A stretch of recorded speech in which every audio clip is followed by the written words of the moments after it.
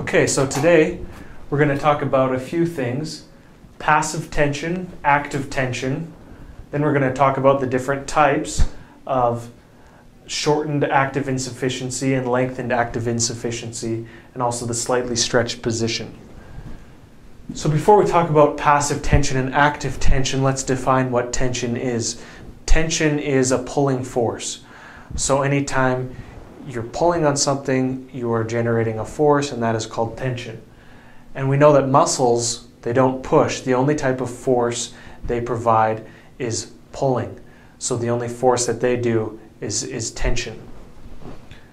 And there are actually two ways that muscles can provide tension: through passive tension and active tension.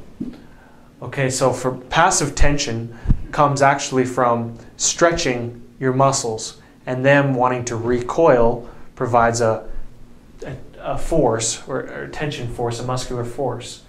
But it doesn't require ATP or anything.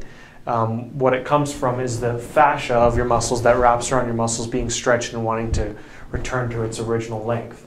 And then active tension is the tension or the force that you might expect. It comes from actin and myosin, the myosin pulling on the actin through all the muscle fibers in the muscle, and overall it causes an overall contraction of the muscle.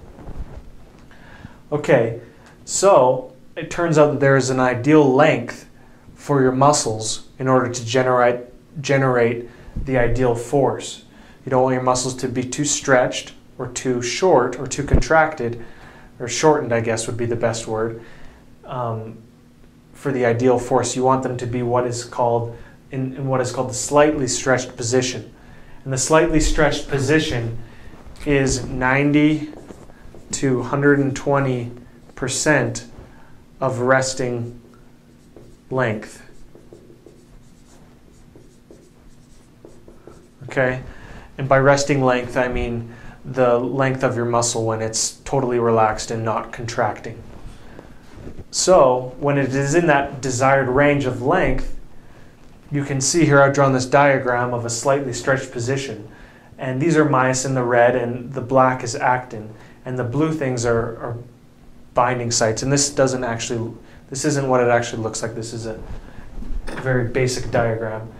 But you can see that all four on this side, so all of the myosin is able to attach to the myosin binding sites here when it's in the slightly stretched position. If we go to here, to the shortened active insufficiency, you can see that the actin is so close together that one of the binding sites here can't bind to the actin because it's too close together. And I don't want you to think that there's only, a certain amount of binding sites. This is just a diagram.